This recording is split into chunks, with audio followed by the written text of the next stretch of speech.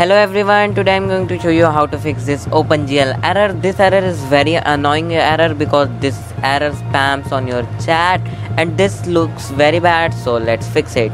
So first, this fix is very simple. You need to press escape, then options, then video settings, then others, then click on this show GL errors off, turn this off, and now the problem is fixed.